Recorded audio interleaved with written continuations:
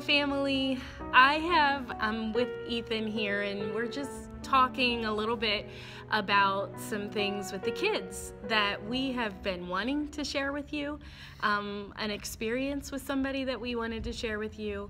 And so I just figured what better way to do this than for he and I just to talk about it and share it with you. So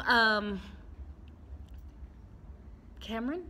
Yeah. Cameron is one of Ethan's friends, and Ethan is really, really cool because anytime he has a friend come here, he always wants to make sure the kids minister over his friends. So we always look forward to that whenever that happens because it's just so fun to meet new people. Yeah. So tell us about Cameron. Yeah, so I mean, I know what it did for me personally. Mm-hmm. Like whenever you guys ministered over me, so I was like, man, everybody needs to experience this. So I met Cam freshman year of college. We actually roomed together in football camp, and at that time my lifestyle really wasn't that good, but I did find out that Cam loved the Lord. You know, he was a Christian, and same struggle that I was going through, you know, as a 19, 20-year-old kid, trying to, you know, fit in and go to the party scene and everything like that, but yet still trying to walk, you know, with the Lord as well. So we both were, you know, related to that, and getting to know Cameron a little bit more, you know, as we kind of separated ways. We never finished at Shippensburg University. You know, because he had a charge that he had to kind of take care of. That's why he couldn't finish. And so pretty much, I mean, the culture that Cameron was raised in from a young age, it's just this lifestyle that you have to put up a front in, you know, pretty much every area of a life in order to survive, you know. And, you know, he sold drugs, got in trouble for that, pretty much maxed his time out as an adolescent, like a young adolescent in the system, and just, you know, always had this constant battle with, you know, wanting to serve the Lord, but also being pulled to that lifestyle. So we kept in contact for all those years. He actually ended up going back to Millersville University, graduating, getting his degree, and one weekend he was like, man, I need to come see you. So he did, and we hung out that weekend, and then I was like, I got a surprise for you.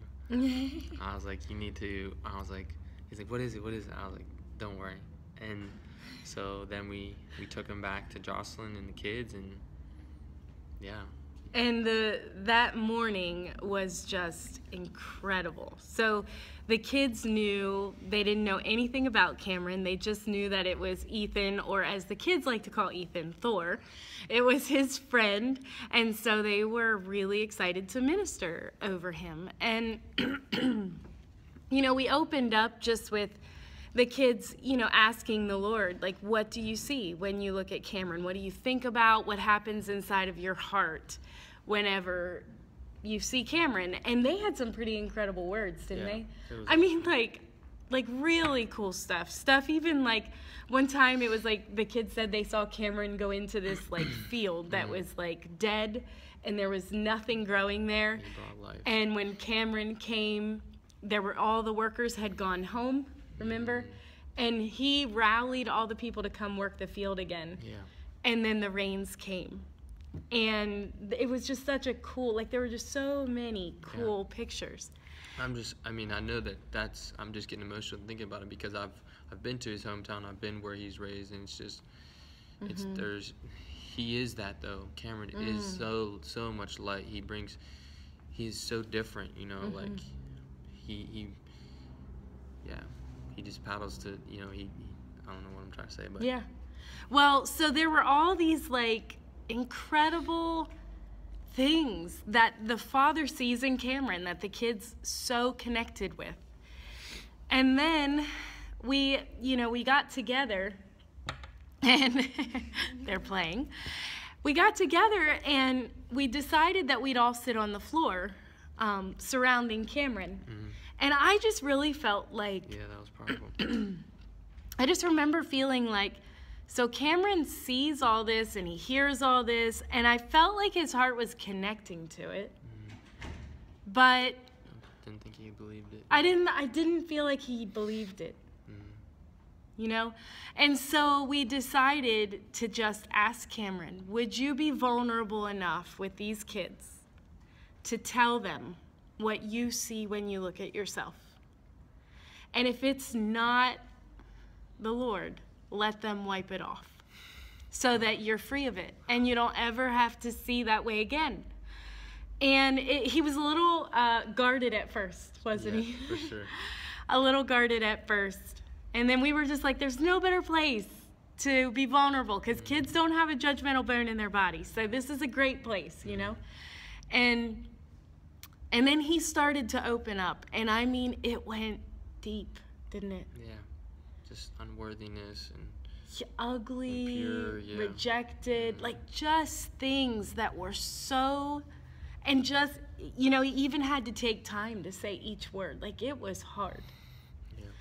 And I remember these kids knew exactly what they were doing, didn't they? Like they so knew what they were doing with the Lord. And they were just, some were at his head, his shoulders, his knees, his arms, like just all over him, just wiping him off as he was saying these things. And I remember I was sitting at one leg and across from me was Braden. He was sitting at the other leg. And Cameron had said some word that, you know, whatever, I can't remember exactly what it was. And Braden is wiping, I mean, just like rubbing and rubbing his leg. And he looks up at me and he literally Braden has tears in his eyes. And he says, how could he possibly think this about himself?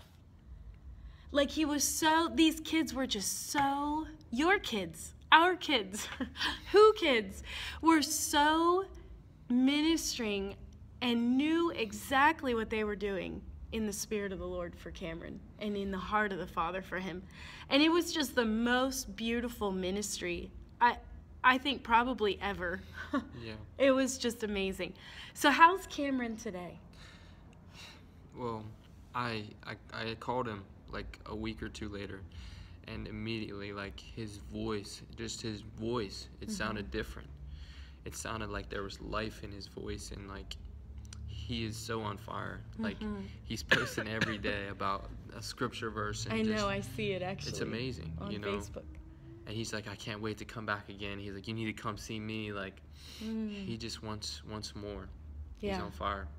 It's amazing. So number one, I just want you to feel like you're a part of this same, like that is the culture of this whole house. And you as parents and as family, as we are all together, are a big part of our kids being able to minister like that, in that capacity, because they're experiencing that culture with all of us. It's really making an impact on people's lives. Like it's made such an impact on my life.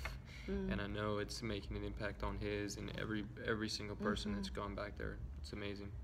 And I also would just take the opportunity to say, like, if you ever want the ministry of children or prayed for from just a childlike heart and love, come talk to me, talk to Ethan, Kendall, whomever, Steph, you can talk to her, and just tell us you want to come back, because those kids love to love on people. And they love to see you and all of us in Daddy's heart. So it's also an invitation for you or anyone that you bring with you. If you want to be a part of the ministry of children, it would be awesome to have you.